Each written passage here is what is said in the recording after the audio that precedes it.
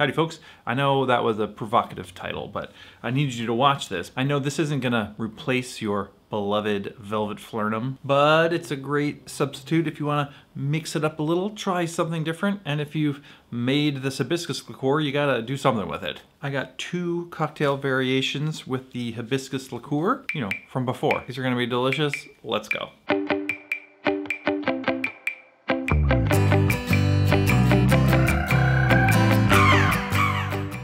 Alright, as some of you probably know, about a month ago I made Hibiscus Liqueur from the Smuggler's Cove book, and I'm looking for more uses for it, and then 2 things happened. One is I got a comment from a loyal viewer who goes by None Remaining. He or she suggested that I use this in place of Falernum. Sort of a not dissimilar flavor profile, but sort of a red Falernum. Now this sounds great to me. Number 2, my friend Zach made a video about the Chartreuse Swizzle, which just reminded me I love a Chartreuse Swizzle. That's got Falernum in it. Maybe I could substitute Hibiscus Liqueur in my Chartreuse Swizzle. After all, I still have a little pineapple juice left over from the Gumbe Smash that I made just last week. So the first thing we're gonna do is make a red Chartreuse Swizzle. Now, we are in the midst of a Chartreuse shortage. That seems to be something going around the country. My bottle ran out a little while ago, but I have a local substitute called Ver that I'm gonna use.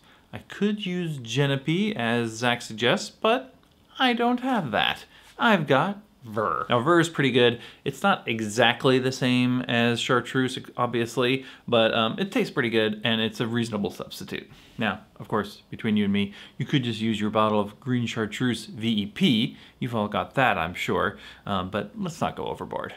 Anyway, go watch Zach's video about the Chartreuse Swizzle, learn all about it. In the meantime, I'm gonna use Ver, pineapple juice, lime juice, a Rum Bar Overproof White, which recently came back into state, Hibiscus Liqueur instead of Falernum. Let's go swizzle.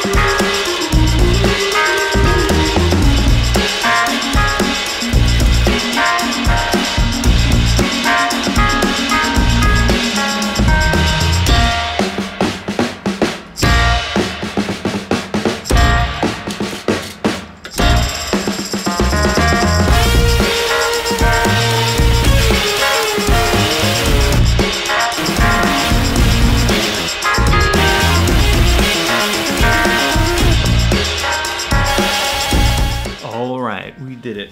We got our red Chartreuse Swizzle. I mean, it looks great. Nice frosty glass. I'm using these tiny ice cube trays that I've had for a while. Pretty cool. Now, normally we would put a little nutmeg on top. I skipped the nutmeg for this. I don't know, I didn't want the nutmeg. So tropical, fun, spicy. The main flavors you get, of course, are pineapple and the chartreuse, in this case the Ver, but they're very strong flavors. So like the Hibiscus Liqueur is supporting, you know, it gives it a little herbalness. That rum is pretty powerful too. So I mean, I'm not missing the Falernum. I think this is a great substitute.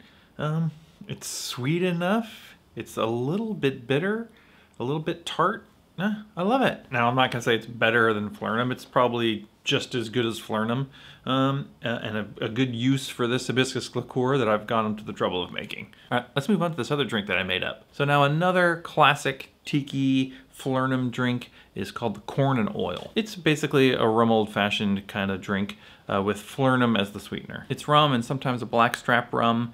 Falernum, and Angostura bitters. I'm gonna do a kind of a riff on it. I'm gonna do Real McCoy 3 as the base. I'm gonna add Worthy Park 109 as my dark rum element. I'll put in Hibiscus Liqueur instead of Falernum. And I'm also gonna add Drambuie because the Hibiscus Liqueur is pretty tart and it could use a little extra sweetness. And I think Drambuie will add a little complexity and sweetness to this drink, which is pretty exciting. Now, some people put lime in their corn and oil. I'm gonna leave it out because the Hibiscus Liqueur, again, is pretty tart. So I don't think we're gonna need it. Let's mix this up.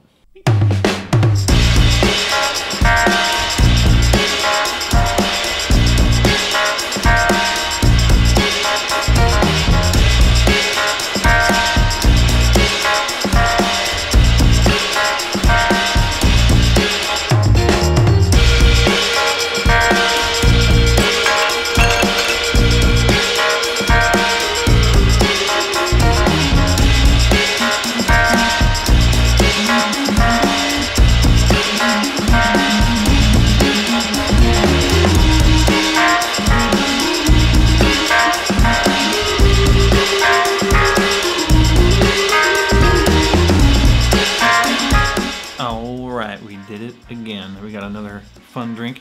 I just did like a dirty dump for this one. I just thought that would be kind of a fun change of pace. Usually I would put something like this on a big cube, but let's just see how this is. It's thick. It's got like a really nice mouthfeel. It's the Drambuie and the Hibiscus Liqueur are combining to make a sort of chewy drink, if that makes sense. It's you get a nice rum flavor. The dark rum is really nice in here. It's a little bit tart, but it's chewy. It's got this nice round sweetness to it. Yeah, that's really good. It's like an old-fashioned. It's not as boozy as an old-fashioned, but it's in that sort of style, but with a more, I guess it's a more tropical vein. Wow, that's pretty interesting. I just made this up the other day in my head, and this is working out great. Definitely a fun variation. In fact, you know what might be good on here would be a little soda water on top of here. Might just lighten it up just a little bit. Maybe I'll be right back. All right, I just put a little splash of soda water in here to see what we think. Yeah, it's strange. Soda water is strange. It's a little bit acidic, which is kind of odd, but it brightens things up a little bit. It sort of accents the sort of bitter notes in the hibiscus. Delicious. All right, I guess that's all I've got to say about that. Click on this link right here to watch the video on how to make hibiscus liqueur. Go follow Zach because he's the best.